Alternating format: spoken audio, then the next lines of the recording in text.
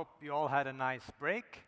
Welcome to a session where I can guarantee you feel very much like home. Because what have you been doing at home for the last 2 years? Video conferencing. And here we have 6 people in this session. Believe it or not, you might not believe it when you look at the stage, but 5 of our participants are joining us online.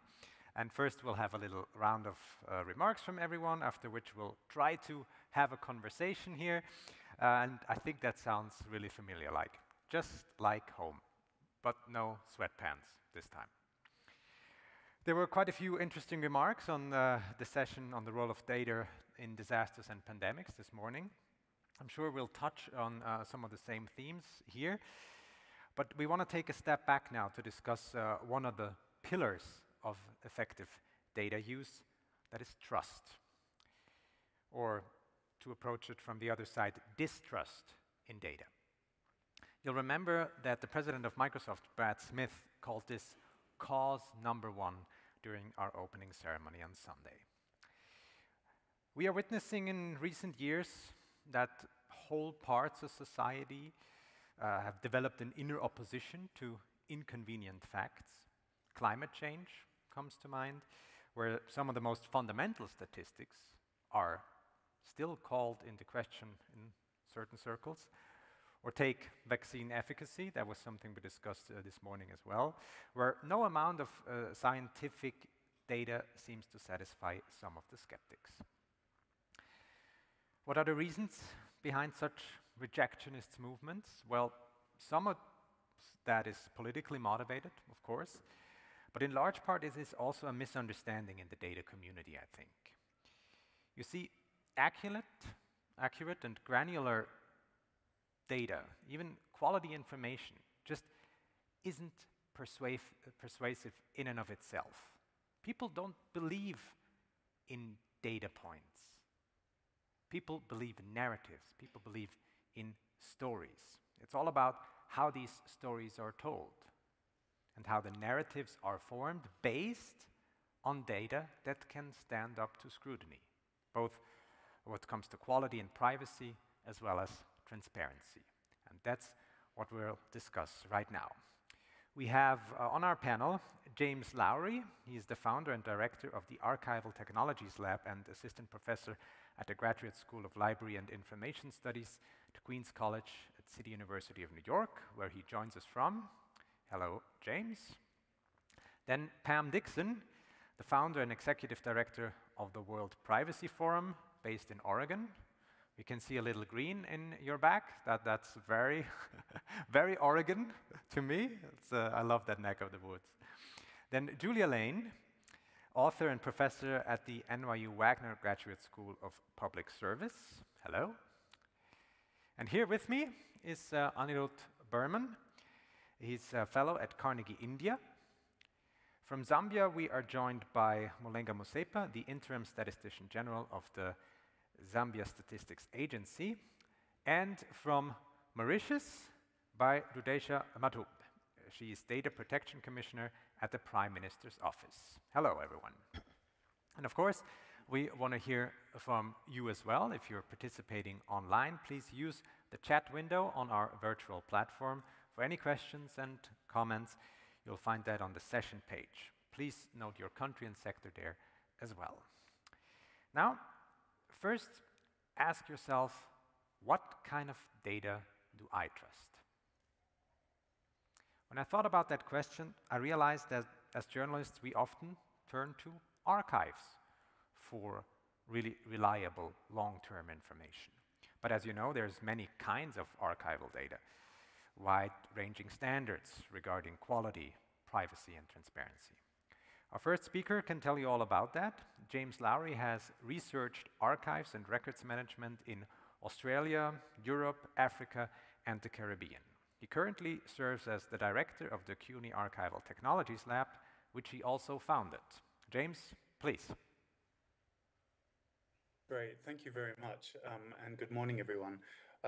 So this problem of trust in data is not new. It's actually hundreds, if not thousands of years old. And over that time, the field of archives and records management has developed a number of methods for trying to assure the trustworthiness of information. And so fundamentally, these controls are about using metadata to create audit trails, about assigning responsibility for custodianship so that at any point in the data lifecycle, there is a named person responsible for whatever is going on with that data, and then designing systems that we can audit.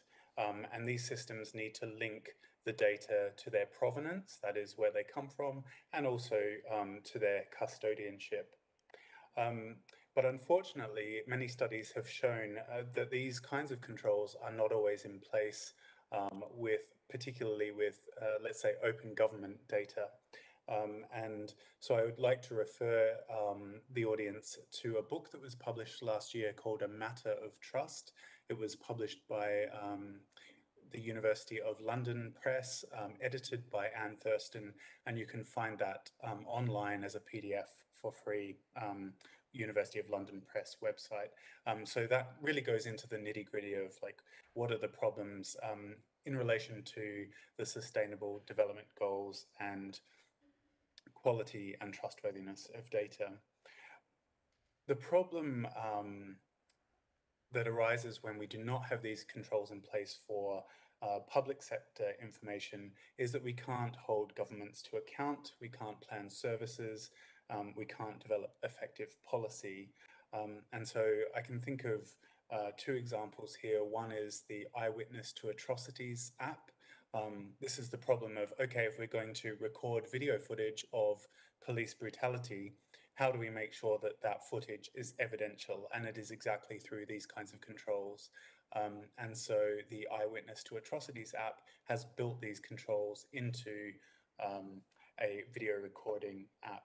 And then the other example is the Rohingya Project's R Archive, which seeks to digitize records held by the Rohingya people in diaspora with a view to making them as evident, these digital copies, as evidential as possible, so that those people may one day be able to reclaim citizenship or property rights, and so on. So I started working on this problem back in 2010, and back then there was a big push to release government data out onto the web. And at that time, I mean, things are getting better now, but at that time there was really a lack of provenance data, chain of custody data, and so on. And so I've been arguing for the use of technical standards that were developed by the archives and records management community. Those standards are out there, and the evidence shows that when they are applied to data curation, they make for more robust data. But I think the problem now is a question of scale. As we move increasingly into the world of big data, how do we apply these controls in ways that are increasingly computational or automated? And this is a question that is being looked at by an international network of researchers called iTrustAI, based at the University of British Columbia. That work is just starting now, but I'd encourage people to check them out. So that's iTrustAI, looking at these questions of quality and trustworthiness in big data. Thank you very much for your time. Thank you, James. That's really interesting to hear what you said about the Rohingya people. I think it's a striking example, and also about the need for custodianship and to have the whole information chain in sight, if you will. And I think we'll get back to that in our Q&A session for sure. Now we'll hear from a woman who focuses on one of the key reasons for trust or distrust in data and data use: privacy. Pam Dixon has founded the World Privacy Forum back in 2003, long before privacy issues became a common concern. What's more, Pam has written numerous much-noticed publications and is a winner of the Consumer Excellence Award. Pam, we're all ears. Oh, well, thank you so much. I am delighted to be here, and thanks to the UN for inviting me to take part in this discussion today. I really appreciate it. I want to focus on 3 brief points and make sure that I stay within my allotted time. So trust in data ecosystems requires established baseline work around what has become new social norms.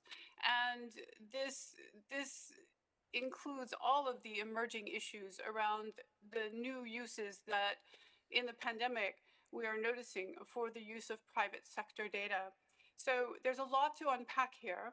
So let me lay things out in 3 brief points. Let me begin with social norms around data. So I think that we all know, and we now have good documentation, that the pandemic has greatly accelerated use of digital data and has increased digitization globally. And this has changed what kind of research data sets are being utilized and being sought. Now, because it's a pandemic, there has been a period of enormous grace. And I think that this will, of course, at some point come to a close. But we can observe right now that the pandemic has occurred at a crucial time in history. So if you think about privacy, privacy is a subset of data governance, and modern data governance began in the 1970s. It began initially in Germany and then also in the 1970s in the US with some very large pieces of landmark legislation. All of Europe, of course, followed with the early EU 95/46 Data Privacy Directive, followed by the General Data Protection Regulation. And now, today, we have more than 144 jurisdictions across the world that have, at the national level, some form of modern data protection regime. And typically what happens with, for example, national statistical offices and other research, there is a significant exemption. And the exemptions do apply. However, the data protection regimes have changed social norms. Since 1970, there has been plenty of time to change these norms. And I believe that this is the unspoken thing that we're really facing right now. We have financial sector data, health data, individual level geospatial data, aggregate level geospatial data, telecommunications data, and other data sets that are seen as very, very valuable and necessary during the pandemic. But if you look at the legislation, not all of these data sets may be available, or they may be siloed in regulatory silos. So what is to be done here? Which brings me to my second point, which is modern data governance. And I want to go back here to actually Albania. I was in Albania in 2019, prior to the pandemic, of course, and there was a global privacy assembly, and there was a side event where a major global pharmaceutical company showed us their data governance system globally. It was extraordinary. They had data provenance tagged. They had data standardization and data standards tagged to each individual piece of data. They had the regulatory status of each piece of data, along with the legal restrictions. They had significant rules around re-identification and aggregation. It was global, and it was, in some cases, real time, but most often it was in near real time. This is the modern data landscape. And this, if you look at within each jurisdiction, you'll find that there are very slightly different rules, which has led to enormous fragmentation. And that's a whole topic for another time. But we do need to reduce this fragmentation, and we need to respect national boundaries, but find a way to harmonize approaches to the use of data and to data governance within data ecosystems. So I wanted to then move to the next point, which is how on earth do you do all of this risk assessment and all of this work to create a very clean data ecosystem? You present the data ecosystem, but it is not trusted. What is the key component here? And there's been so much work done in this area. And what has been discovered already is that it is public consultation that really makes the difference with trust. If you have a modern data governance system there that meets the norms that have been developed now since the 1970s, and you have not done public consultation, it may not matter much. But if you have done public consultation, it matters a great deal. And let me give you a very real example. In the United States and particular cities through the US, you will find that face recognition systems, which can have utility, have been banned. In the UK, where they still also have face recognitions, they were not banned. What is the difference between these two systems, which are using nearly identical technologies? The difference was how they were deployed. In the UK, they were deployed with the Data Protection Authority working with the purveyors of these systems and the government setting the systems up. They were done according to the social norms. The systems still exist, yes. They're still utilized, yes. The benefits of the data are there, yes, but the drawbacks have been mitigated. In the US, there were no data protection authorities to conduct these kinds of public consultations. So I do think that this is a very, very important component, particularly in the issue of the need to look at how we can manage the use and the expansion of private sector data. This is a very, very difficult point, and it will require a great deal of work in establishing modern data governance, which, by the way, is a very important work stream at the UN right now. So in conclusion, I am going to leave comments about working with data protection authorities to Dradisha Madhub, one of the most talented and high-profile data protection authorities in the world right now. So thank you, and I look forward to the discussion. Thank you, Pam. Privacy issues, that's something that's at the heart of many discussions I've overheard in the hallways as well here at the forum. But next we turn to another crucial component in building trust, and that's transparency. This goes hand in hand with accountability, of course, which can be challenging in a world that's more and more relying on automation and artificial intelligence. These are the areas of expertise that our next contributor specializes in. We welcome the co-founder and director of the Coleridge Initiative that strives to enable data for use of social good, Professor Julia Lane. Julia, we cannot hear you yet.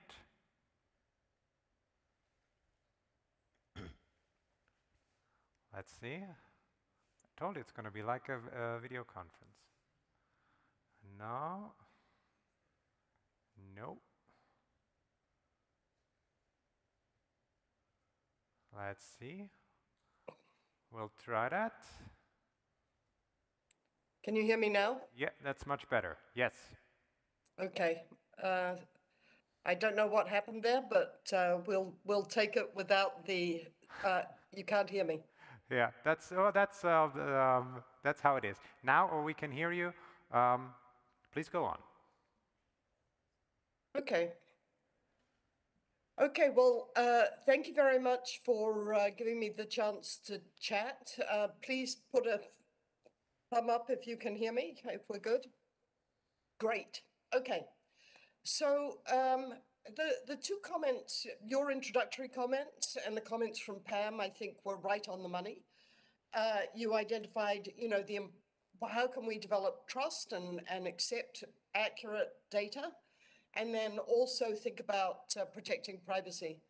So I am going to argue that one of the major challenges that we have is that the quality of the data that we have produced is declining. Our ability to use public data is degraded in large part precisely because of what Pam said, the imposition of privacy rules by a set of high priests rather than engaging with the community. And so what I talk about in my book, which is Democratizing Our Data, is what is the problem. So let me characterize the challenge that we have. And for all that we think about the push against data and science, in fact, the quality of the data that have been produced, if we just think about unemployment statistics, the data are demonstrably poorer and measuring concepts that are not particularly useful. The measures that were developed in the 1930s and that are still collected with 1980s technology survey methods, which in the pandemic went went down the tubes. Our health statistics, Pam talked about, and of course I'm going to talk about the United States, but our data on police killings that are produced by the Department of Justice are about half of what the actual killings have been. The data on gross domestic product, archaic methodology also developed in order to respond to the Great Depression. And so my analogy here is if we are going to trust data, the sources and use of the data have to be democratized. In other words, here's a classic example. It used to be that weather data were produced in Washington, D.C. Over 100 years ago. In the 1900, a massive hurricane was heading towards the Gulf Coast, just as now. And the National Weather Service said it's going to hit in Florida. It actually hit in Texas, and over 6,000 Americans died in Galveston. After that, what happened was the National Weather Service reorganized, collected data at the local level. You now, instead of getting, for example, unemployment data, which is reported centrally on the first Friday of every month, you get detailed data on weather, on wind, rain, precipitation that is presented and trusted by people because it's generated and tested locally. So I would call for a rethinking of our data collection systems, and I would rethink the centralization of data and pushing it out to the local communities. So I think that the challenge that we faced in the trust in data is the data are not to be trusted. Well, that's something to keep in mind. Along with that hurricane example of yours, which is quite striking. And you might have noticed, by the way, that our first three guests in this session are all based in the US. That's not a surprise given the topic. But we now turn to three perspectives from other countries: India, Zambia, and Mauritius. Here to elaborate on data protection and issues of state surveillance is Anirudh Burman from Carnegie, India. He has worked extensively on privacy and data protection issues, also currently in the parliament, as I understand. So you have your work cut out for you, because we all know that India quite soon is going to become the largest country in the world. So please, Anirudh. Thank you, and I'd like to begin by saying it's a great pleasure to be here in person, and I'd like to thank the organizers for inviting me here. What I want to do is to give a slightly different and more optimistic perspective on trust. And based on what's going on in India, I think the problem is not so much about building trust, but about maintaining the level of trust and not eroding it. And I'm going to take some examples from slightly different sectors, because we are a low-income country transitioning to a middle-income country, and questions of financial inclusion, social benefits become more important. And what's happened over the past decade is that India has undergone extremely rapid digitalization. For a time, and I think even currently, we are the fastest growing major country in the world, adding number of, in the terms of number of telecom subscribers being added every year. We are now the highest per capita consumer of data in the world. And this at the same time coexists with the fact that we also have a large number of data breaches, cybersecurity incidents in the world. So what's happened is extremely rapid digitalization that has also enabled a lot of other services to reach out to people. For example, financial inclusion. Many people have been able to open bank accounts using mobile phones and other documents and biometric identification systems that were simply unavailable before. Similarly, a lot of people have been able to receive state subsidies that have been much better targeted because these public identification systems have been developed. We've developed a national payments infrastructure that is now clocking around 3 billion transactions every month. So that shows that there is a significant level of trust, which is in some sense also born out of necessity, because this amount of digitalization is also opening up pathways for people to become entrepreneurs for the first time. It's lowering barriers to participate in markets, to start businesses. And this is pretty important in an economy where most of our industries are small. 90% of Indian firms are actually small and medium enterprises. So in this context, data has actually become a tool of empowerment. It's enabled the Indian population to actually make large-scale productivity gains. And it's actually lowering the costs of starting new businesses and to diversify from their traditional lines of businesses. So if you want to take a loan, it's become much easier to do so via a mobile app that was simply not possible before, right? And here the question of trade-offs become more important. So there is a trade-off between giving up control over your privacy or your data and the benefits you receive in return for it. And for populations who are largely low-income populations, I think those trade-offs become much more sharp because the gains from giving up some of your data in return for financial benefits, better targeted subsidies, become far more important and far more advantageous. So the question in situations like this is not really about how do we build trust, because that trust is already there because out of necessity. People are participating in these markets, are actually giving up information in order to get benefits from the state, from private sector players. The problem is, how do you actually maintain this level of trust?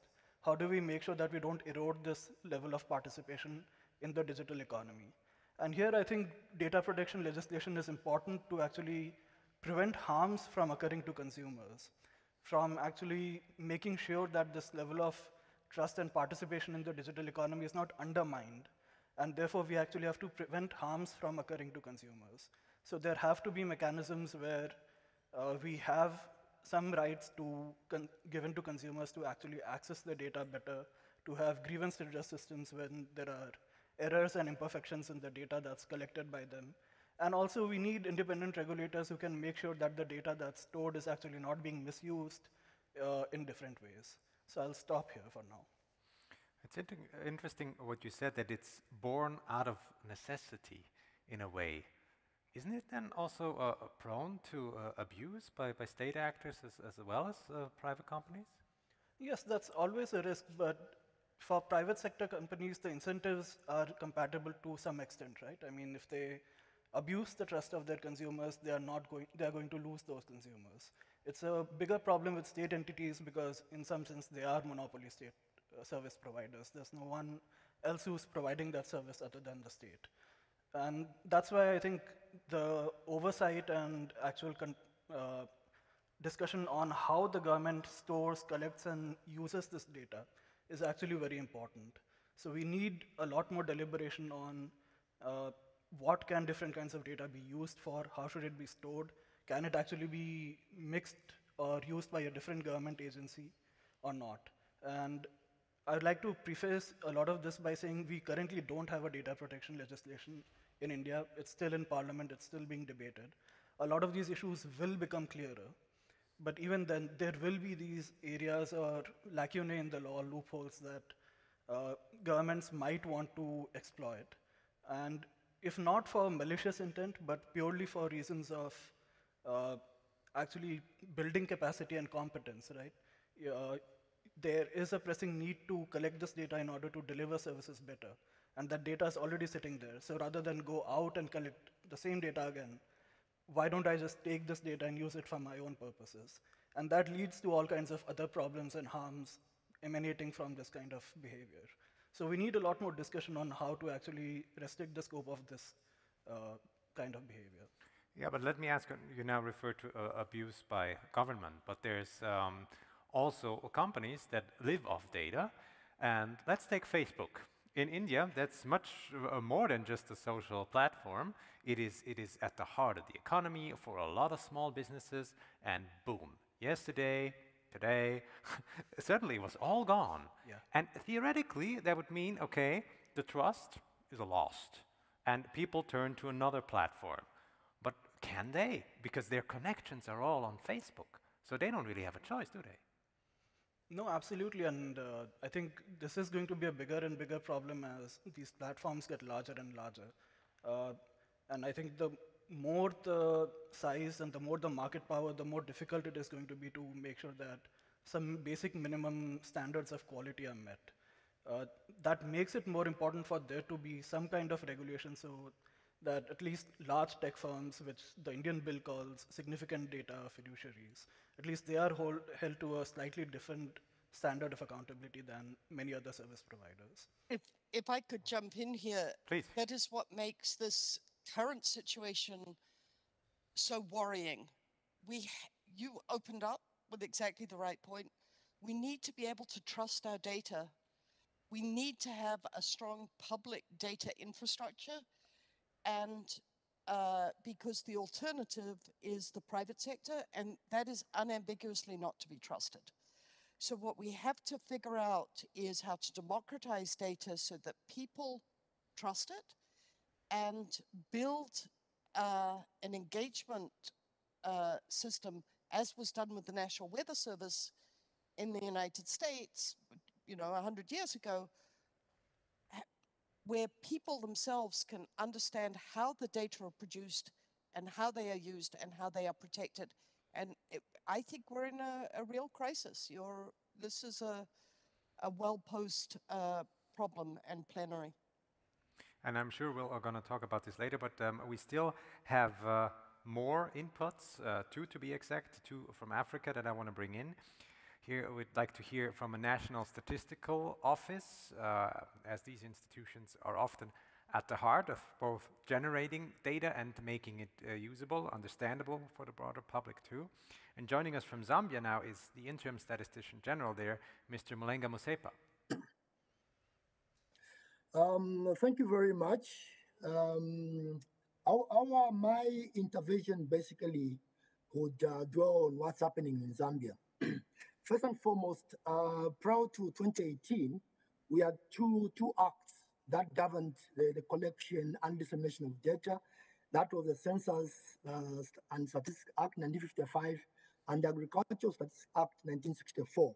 Basically a more disintegrated, fragmented kind of statistical system. These two acts were repealed in 2018 to bring in what you may call a modern act, which aims at establishing an integrated and coordinated statistical system. So you have now the act also providing for the formation of an apex institution, now the Zambia Statistics Agency, which is most like a regulator. So in the national statistical system, you'll have the Zambia Statistics Agency as a national statistical office, as well as all other statistical agencies that produce data. Now, and we've come up with what we call a national strategy for development of statistics, which in a way, including the Act, domesticates a number of provisions under United Nations fundamental principles of official statistics, as well as African Charter on statistics.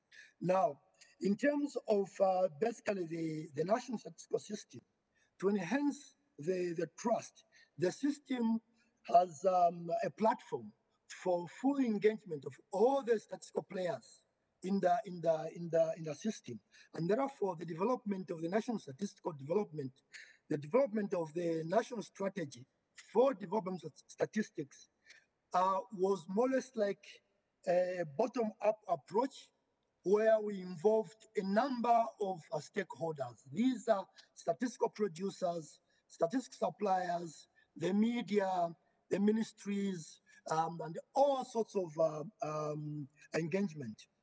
And with respect to that, we feel that if you've got a national statistical committee, producers committee, you kind of enhance the understanding of how data is collected, how it's processed, how it's stored, and how to ensure confidentiality. Okay, and if you do that, there's a chance that the data will be trusted. But also, the Act touches very much on the need to protect personal data collected for statistical compilation processes. We also have a complementary law known as the Data Protection Act, which also will augment the modern act dealing with statistics, which also provides for an effective system for the use and protection of personal data. It also looks at regulating collection, use, transmission, storage, and otherwise processing of the data. So we feel that all these things should be able to point towards trust and, more importantly, protecting the data. And the way we view the data ourselves, trust and protection, this trust must not only come from the National Statistical Office, but it should be trust within the entire national statistical system, so that all the administrative producers of data will work together and will ensure that they comply with the provisions of personal data protection. And on an international level, we feel data can be protected if we implement a number of statutes as provided for in the international statutes. So for now, that's what we are basically doing in Zambia to try and ensure trust in the data and specifically to protect personal data, and therefore increase participation of the data producers and suppliers, so that we've got a robust data system that can respond to the increasing needs of the various stakeholders in the country. Thank you.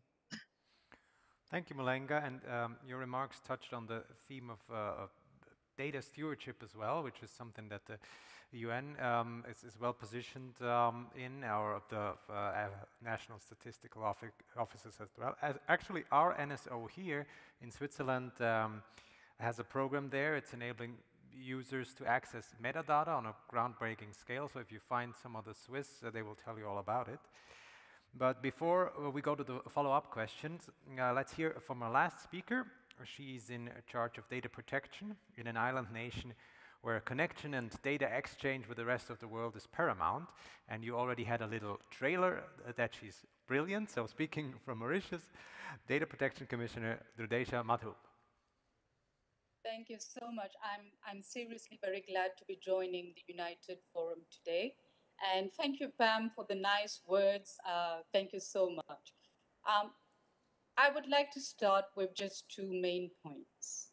Is that you have trust and you have data, right?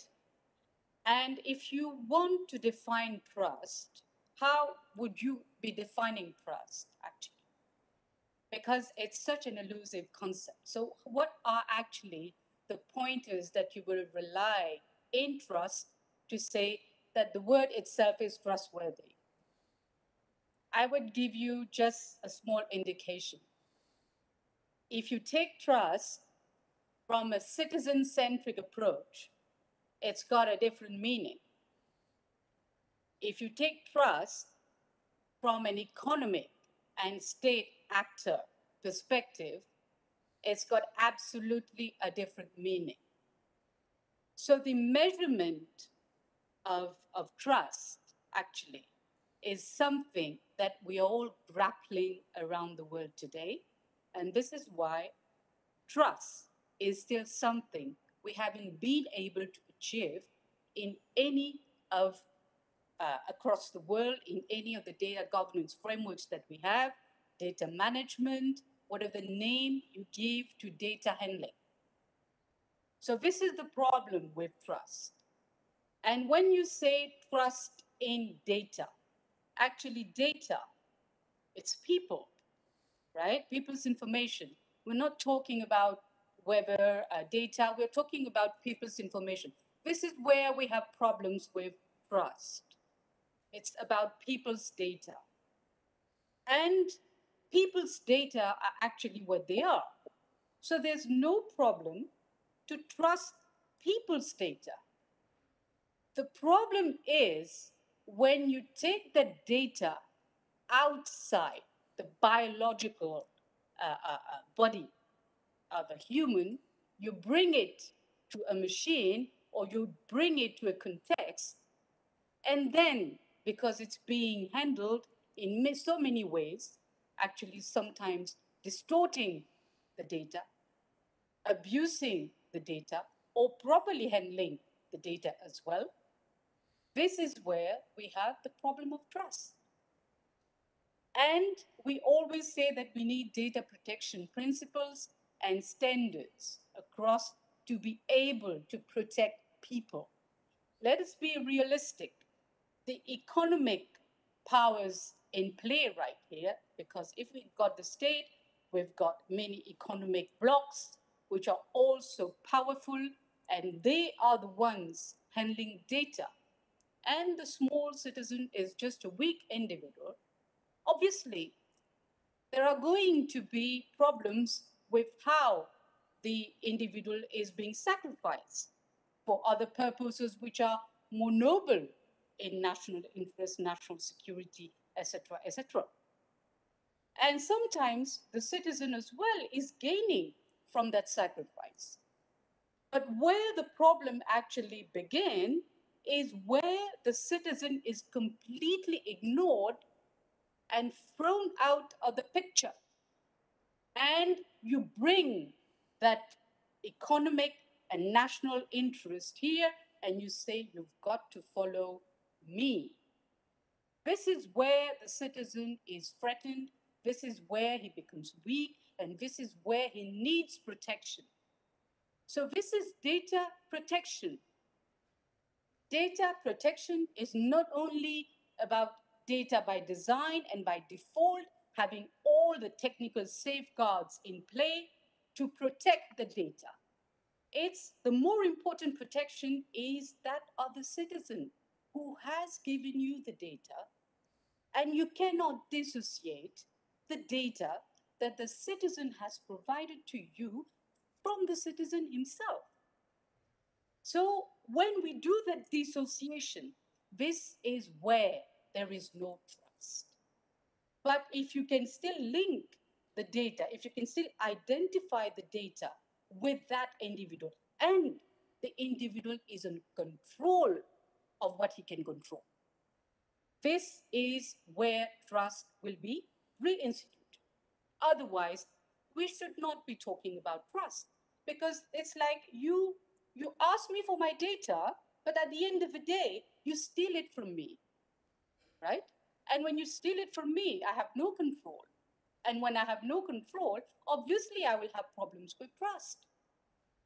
So if we want to demystify, the basics of trust and data, this is where we actually have to start somewhere. And it's here, you see? So this is what I wanted to say, but let me just add some more elements before I conclude my small presentation, is what is the success rate, like statistics wise, the success rate of profitability of data in all transparency for economic actors and state actors.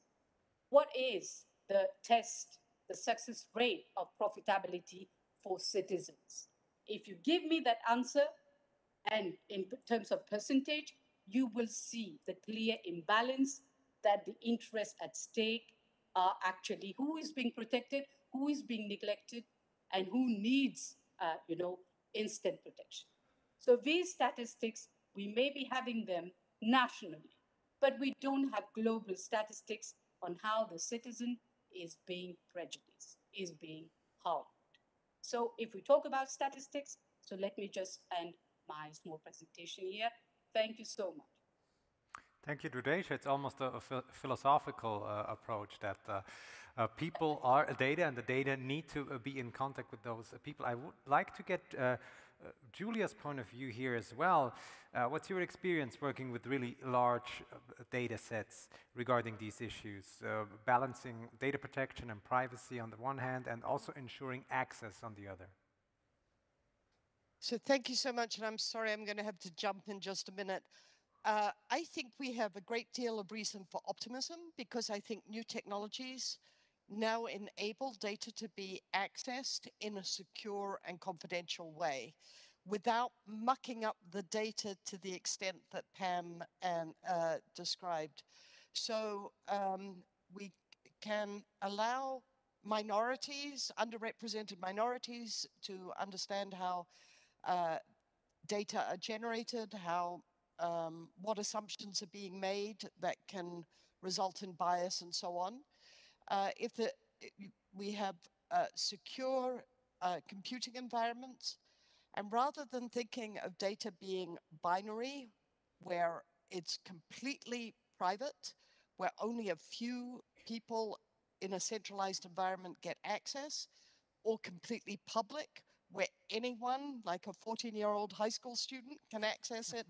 You can have tiered access. So you can have gradations of trusted individuals have access to increasingly confidential data. And so the democratization takes place because multiple eyes can be on the process by which statistics are generated, not just one small group of high priests.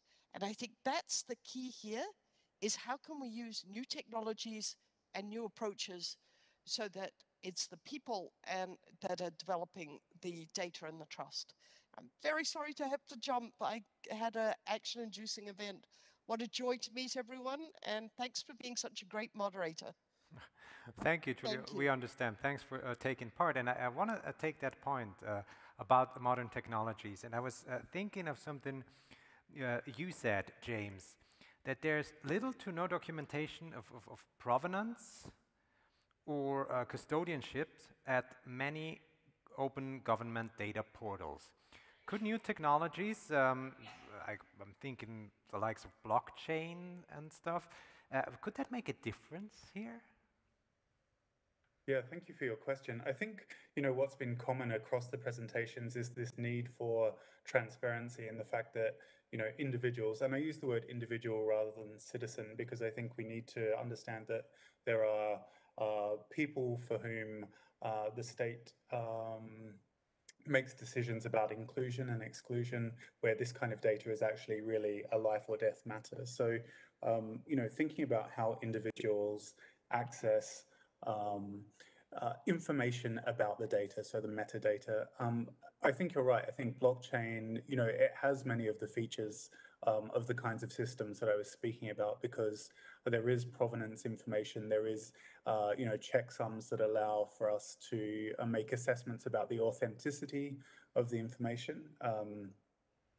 I guess something that comes up for me with these new technologies is this question of inclusion and exclusion. The technical know-how that is needed to understand and make judgments about these systems is really beyond a lot of people. And so I think we need to do a lot more work to democratize STEM education and to open up knowledge about these kinds of systems to the people that we are seeking to work with and to serve. And just one final point before I give up the floor, I would like us to make sure that we don't conflate participation with trust. A lot of government systems require participation in order to provide access to a service, to enjoy some kind of right. So just because a member of the public is participating in a system doesn't necessarily mean that they trust it or even that they want to be participating in it. So I think that's an important point for us to make. Thanks. Yeah, absolutely. It's an important point. Now, Anirudh, what about modern technologies and the law that you're now working out in India? Is that a factor there to ensure the provenance and to be able to link the data to the people who actually should own it? Yeah, absolutely. And I think a lot of the developments that have taken place in the last 10 years are steps towards that. And I agree with some of the comments that there are imperfections in what's been done, and there is scope for improvement. But I think what's happened, at least in India, is that a lot of the public digital infrastructure that's been built has been built with the express purpose of being more inclusionary. And when we talk about imperfections, we should also keep in mind what were the prior alternatives or prior systems that were there, because the current system is far more superior to what was there before. So just in terms of participation and inclusion, before the unique identification system in India, public subsidies, there were leakages for about 25 to 30% of the actual financial amount committed to subsidies.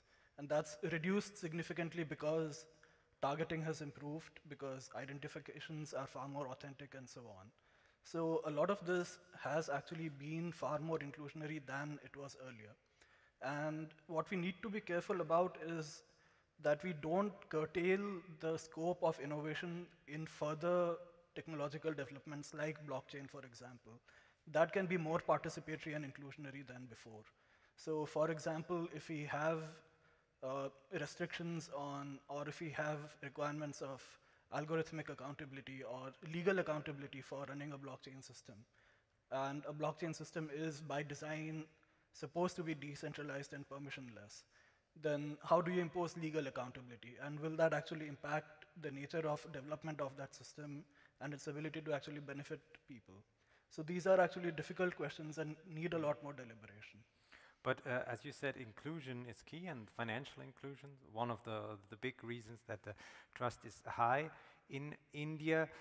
So Pam, actually, if we take India, that period of grace you talked about in reference to the pandemic, when it comes to privacy issues and data, maybe that's even longer. In a way, it's also a question whether privacy is a benefit or a hindrance sometimes. Is it an enabler to ensure maybe a better and wider use of data, or can it be seen as something that's in the way of making the best use of it? So if I would like to address your question. If I may, though, add on to some of the comments about India. The India bill that's been tabled in Parliament is extraordinary, and it's quite thoughtful. It was developed in India with a panel of real experts, and they really thought through all of the data protection and data privacy legislation around the world, and they grabbed the best pieces of all of it, and they created something wholly new and completely native to India. It is a very remarkable achievement. Something I think of, there's two items I wanted to mention about India worth thinking about. The first one is in regards to that legislation. It allows for very free use of data. There are not hindrances to data usage. However, much of that usage is in the aggregate. And there are very strong definitions around the word aggregate, de-identification, and re-identification. And if the bill, as it is now, is moved to law, re-identification of statistically de-identified data sets would be criminalized. And this is the first time we've really seen this in such a large scale. So this would allow for trust in the use of de-identified data, really well de-identified data. And I think this is a very important point to think about. And I think that this can actually increase trust. Use the data, but do something to, remove some of, the risk with the data. The second thing I would say about India that's extremely interesting, and we've followed very closely, which is the Andhra Pradesh Real-Time Data Center. This is built off of the backbone of the Aadhaar identity ecosystem in India, which is an extraordinary thing that I've never seen anything like it before. But the real-time data center, you can log on to it. It's just for Andhra Pradesh. But you log on and you can see how many hospital beds are filled. You can see how many people are waiting in doctor's offices to be seen. You can see how many people have their bills paid or what services were delivered on time. I think these are very good things to look at for positive outcomes. And it is not identifiable to the individual. So I do think that there's much to learn from India in these use cases. In regards to your question with privacy being an obstacle, I believe it's very important to situate privacy as part of data governance and as part of modern thought. Privacy is many things. It changes constructs depending on what jurisdiction you're in. Privacy, for example, in Zambia and India, and other jurisdictions is quite different. In the US, we have a sectoral system. We do not have national privacy legislation at this time for all sectors, whereas in Mauritius, you do, and it's a really strong law. India does not have legislation. It also has sectoral, but they're going to have legislation. So this is on a case-by-case basis. If you're talking about broader norms, though, I think it's really important to unpack the norms and understand that there are very significant research exemptions. And I do believe that there is a strong social norm that if you are using data in a trusted manner for socially beneficial purposes, I think that that is something that if you can prove that, and if you can make sure that that's documented, if you add to that in our era now, if you add to that robust and meaningful public consultation, this is very important. And I've really heard this run through the comments of all the panelists, which is there's a very important ground up effort that must be made. And in this way, you can have your data and utilize it too. And that's really what you want. But I do think that there's, again, an extremely important emerging issue. And this has really been highlighted with the pandemic, and that is the use of private sector held data for other purposes. So, for example, in the pandemic, there has been an enormously productive use of telecommunications data in the aggregate. And when you're really looking at the COVID-19 data sets, for example, it is difficult to imagine the course of knowing about the pandemic without the use of some of the telecommunications and geospatial data. Now, is this going to continue after the pandemic? That is one of the questions we must grapple with. If that is a yes, well then what norms, what regulations attach to that? We haven't quite had that conversation yet, but we really need to. And I would just pose the question that, you know, the era of just say no to data use is over. That's been over for quite some time. But we're also not in what I would call a promiscuous data use era, the kind of Cambridge Analytica situation with Facebook. That's over as well.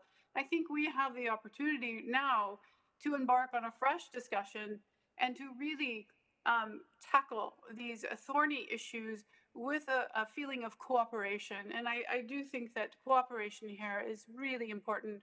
We've got to have these disaggregate statistics in order to help outcomes, but we've got to focus on how we get this done in a very high quality manner and in a trustworthy and respectful manner. Thank you. That's the discussion we'll embark on, and we'll do that right now when we open up for questions from the audience. In the room, please raise your hand and state your organization, as well as the country where you're from, who the question is for. And we also have already questions that came in on our online platform. One, for example, from Australia, and it alludes to what you just said, Pam.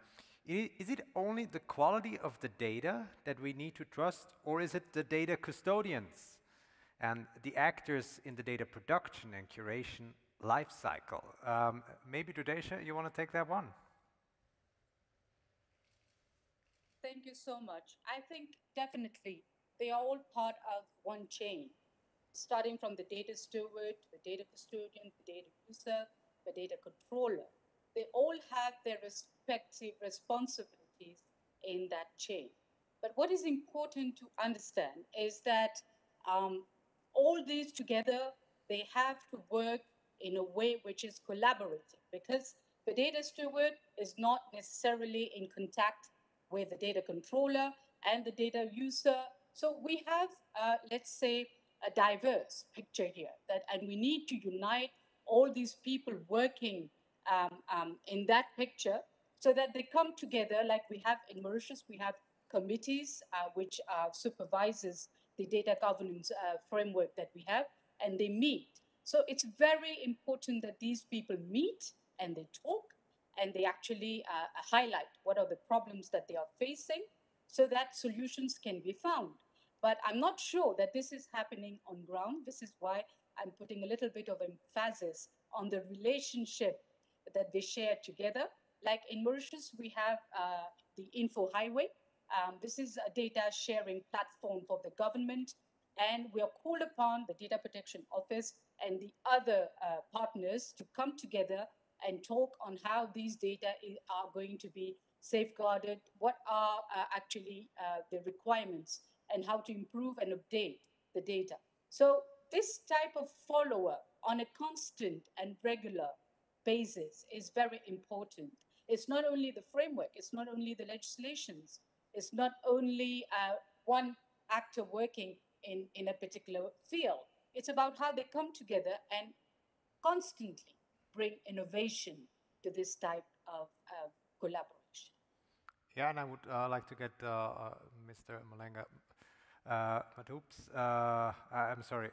Malenga Mosepa's view on that, because oftentimes the statistical offices, they're caught in the middle of this conflict between privacy and accessibility, but they also can be at the heart of bringing all these actors together. So where do you see the role for the NSO in this? Mr. Mosepa. Okay, thank you very much. I think when I started making my remarks, I did touch on that. And for us, the basis is the national strategy for development of statistics. And then within that, our role as a national statistical office is to drive the creation and development of an integrated and coordinated national statistical system. Now, who are the members of the national statistical system? I did mention that ourselves as the office, the various statistical agencies, those that produce data administratively, the media, data producers, and suppliers.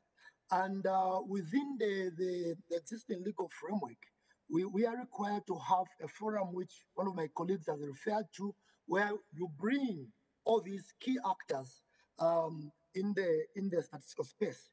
And obviously, that means that for the data producer and suppliers, one of the things that you need to drive as a National Statistical Office is for them to fully understand why data is being collected, how this data is going to be used, how regularly will this data be produced. And therefore, we've got one part of our role is to come up with what we call a national statistical calendar. And also, there is authority which has been given to my office where I'm protected from any interference in terms of the data. Previously, what you had was that for some data, for instance, crop forecast data, before it was published, once it was collected, before it was published, it had to pass through State House some 10 years back.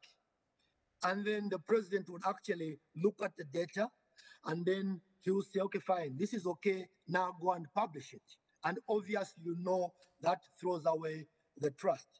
And right now, what we're also doing is that, you see, the policy institutions, for instance, the Ministry of Agriculture, that are responsible for producing, for promoting agricultural production, must step out of collecting data, because there's a possibility that one of the things that you may actually see in a number of developing countries is that you see data can be manipulated, because otherwise they won't be able to produce data. That is very bad, and because they'll be indicting themselves. So the act, as it were, the role of the agency is to ensure full operationalization of the act. Now, the implementation of the act obviously comes with a number of challenges. The challenges in most countries is that you could have the act. How brave are you as the head of a national statistical office to say, no, this is the limit of the minister from issuing a statement on statistics. This is the limit of your own PS. Who's your boss? So these are some of the things that we are doing in Zambia. I think all in all is to drive the establishment of an integrated national statistical system where members fully appreciate the role of statistics, how statistics calculated, stored, and ensuring confidentiality. Okay, thank you, Malenga. We have a question in the room from the gentleman here with the baseball cap.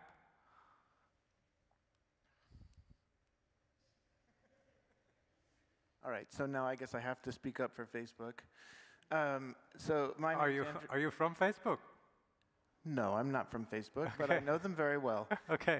My name's Andrew Schroeder. I'm from Direct Relief, and I wanted to respond to the point earlier about aggregated telecommunications data used in the pandemic and whether this would continue. I mean, I think it's important to get the history right here, that this actually dramatically predates the pandemic, so there's actually a pretty well-developed set of criteria for the use of aggregated telecommunications data in crisis response, which is why the transition was possible to the pandemic as rapidly as it was. And I think the telecom companies were the most challenging because they have the greatest number of regulations.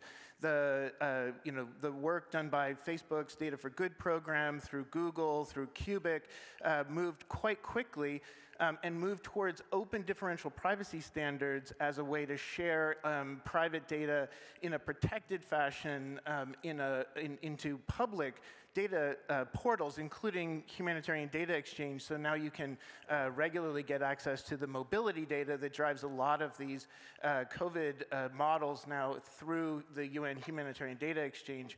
So I think this sort of connection around how we use new technologies like differential privacy with incentives and standards that have been developed for quite some time in the private companies, including Facebook, points a really significant way forward for exactly what you're talking about in terms of wanting to incentivize the use of these large-scale data sets for public problem solving long after the pandemic. One of the things I just wanted to ask your question about, though, is that when we've applied this in cases of pandemic response with national governments, often we find that there's a significant lack of capacity in many of our government agency partners, whether that's ministries of health or emergency management, et cetera, in terms of the available personnel and computing power, et cetera, to be able to utilize genuinely large-scale real-time data sets. It seems like investment in this capacity is primarily what's needed to be able to advance these kinds of engagements that you're talking about. And it's not even clear to me that you need to do that in the agencies, but to develop partnerships that actually expand our definition of capacity. So I was wondering if you could talk about how questions about capacity investment can really fit into some of these questions about trust as you're developing the kinds of engagements that you've been describing. Capacity development, something we had Can I already respond very panel on. briefly? Yes, please. So just a very brief response, and I'm going to leave some parts of that question better to Dudisha, to the NSO. In regards to the use of telecommunications data, that's actually not without controversy. It's well understood to be something that's utilized in emergency situations. The same is true with a good deal of public health data, as well as other health data, which many of the restrictions have been waived during the pandemic in the US and in many other jurisdictions. However, I do think that what we have the opportunity to do now is to have a robust public discussion about this when nations and jurisdictions are not in a state of shock and awe from the brunt of the pandemic. As we are able to emerge from the pandemic, I think these are absolutely crucial conversations to have. We should not make assumptions, because even if the private sector has its own self-regulatory schema, it does not mean that there are legislative protections nor ministry-level protections. And I do think that we need to look at that. And as well, I again believe that the UN has a very important harmonizing function here to really collect the NSOs and really put the NSOs in the driver's seat. Thank you so much. Thank you, Pam. I want to come back to the question as well, so that we have a little time to ask more. Anirudh, on the question of capacity to really deal with the problems that come up, especially on the government and agency side. What's the state of affairs there in India? Yeah, so let me try not to give you a clear answer, but to give you both sides of the answer.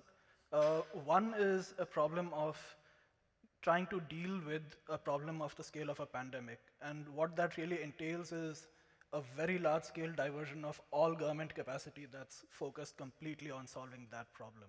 And like you said, there is anyway fairly limited capacity to interact or to use that kind of data set to kind of use it fruitfully and actually keep using it on a consistent basis. So what we've seen in India is that if you are actually on mission mode, where you're actually trying to solve a very limited problem like a pandemic, you can actually focus all your capacity.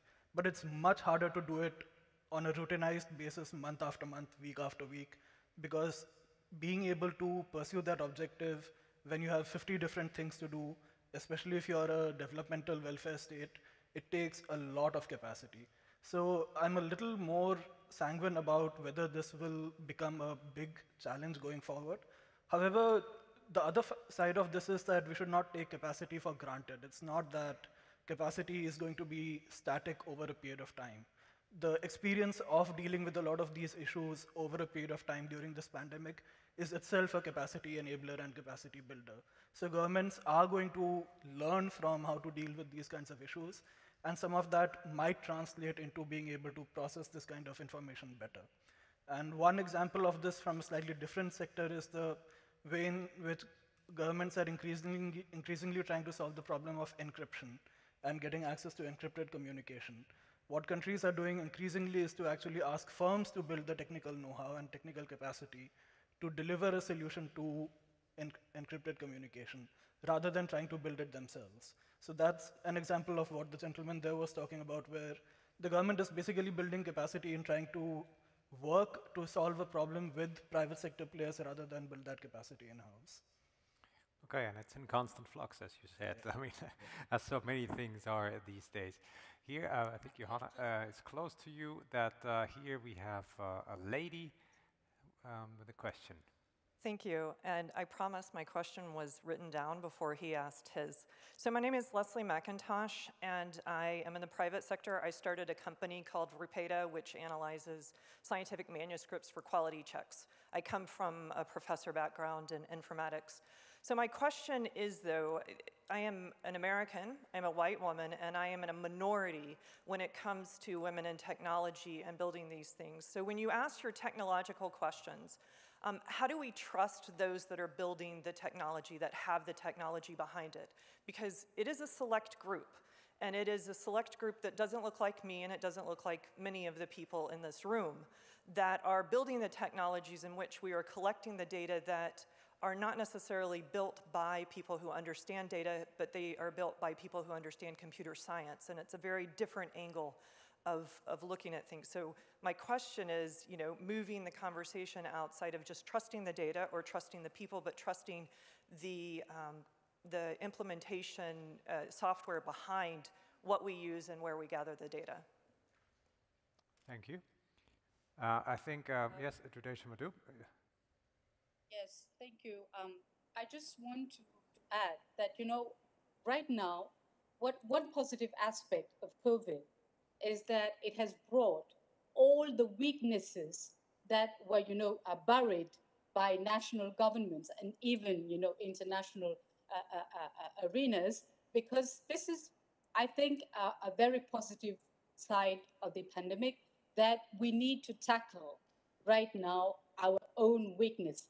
It's not only about data, it's not only about technology, it's the pace that the world has evolved, and is it correlative with what's happening around the world today?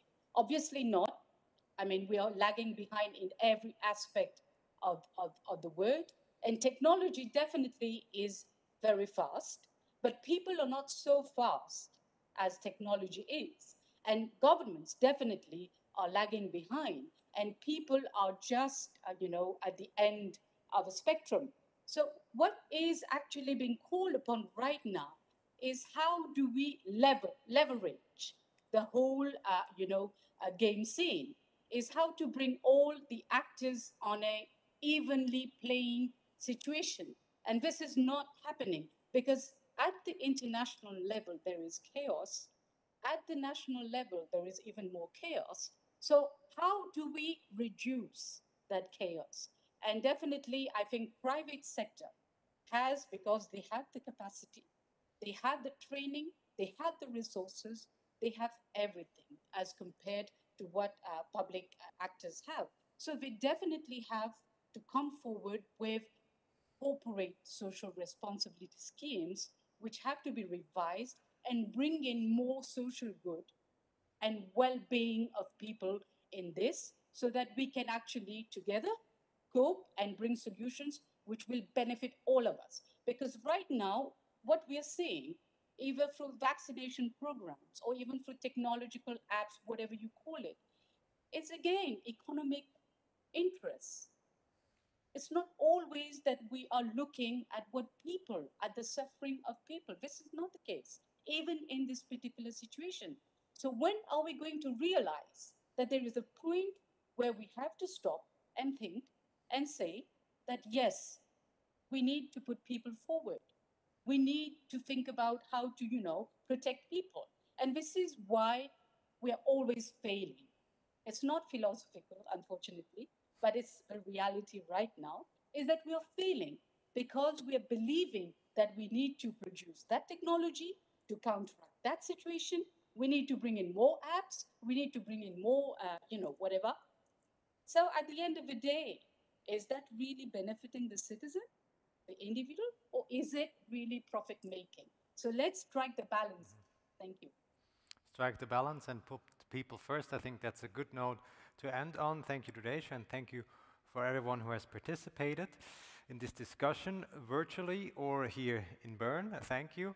I'd especially like to thank the speakers, and I think we have a lot of ground that we've covered here, a lot of different elements of trust that we spoke about, and these are certainly utterly important themes. I'm sure the exchange of thoughts and ideas will go on for a while after this.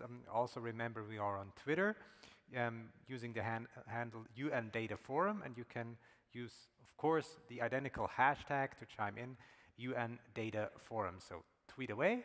That's it for now. We end on time as always. I like that, and I hope I see you tonight for the gala evening. Thank you. Thank you.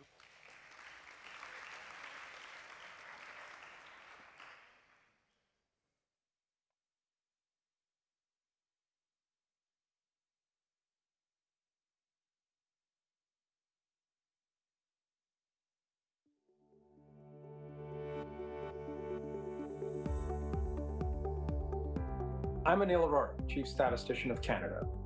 I'm grateful to be speaking with you from Ottawa, Ontario, the traditional unceded territory of the Algonquin people. Along with my colleagues in the Statistical Society of Canada, I'm excited to invite you to join me here for the 64th ISI World Statistics Congress that our country is proudly hosting in 2023. Statisticians have never been more relevant to helping solve the problems of the world as they are today. That's why I want to see you at the next World Statistics Congress in the Shaw Centre in Ottawa, Canada in July 2023. There has never been a more exciting time to interact with your colleagues from around the world. We will have a rich scientific program that includes invited sessions, contributed papers, short courses, tutorials, and of course time to meet with friends and colleagues. We'll be attracting academics, mathematical statisticians, data scientists, applied statisticians, official statisticians, and statisticians from the world of business. Our meeting is open to users of statistics and contributors to our journals. We will have a space that will be welcoming to the entire statistical world and beyond. So here I am at Canada House in Trafalgar Square, London, in the UK. And I'm going to talk to Jonathan Sauvé, who's their Commissioner of Public Affairs. Well, Jonathan, we can only imagine what Ottawa is like. We can't be there today, but you must know the city quite well. Well, I do know Ottawa quite well, actually, because it's our capital. What your delegates can expect, a summer day with temperatures in the high 20s, and a very welcoming city during the summer. It is a relatively small capital, especially the core of the city, very walkable. You can go from the Bywood Market to Parliament Hill in 15 minutes. You don't spend a lot of time in public transportation. That's quite important because coming and going from the conference venue to your hotel and then maybe taking in a museum or so or a gallery, that can all be done easily. If you have members who are into sports and physical activity, there are beautiful paths along the river for a morning walk or a morning run. It's really possible to go from a very urban setting to a very nature setting in just like a snap of the finger. If you are interested in making good decisions using data, if you want to share your ideas with your peers, and if you want to learn from others, this is the place that you'll want to be. And we will want you to be there. So please do come and join us at the World Statistics Congress 2023 in Ottawa, Canada.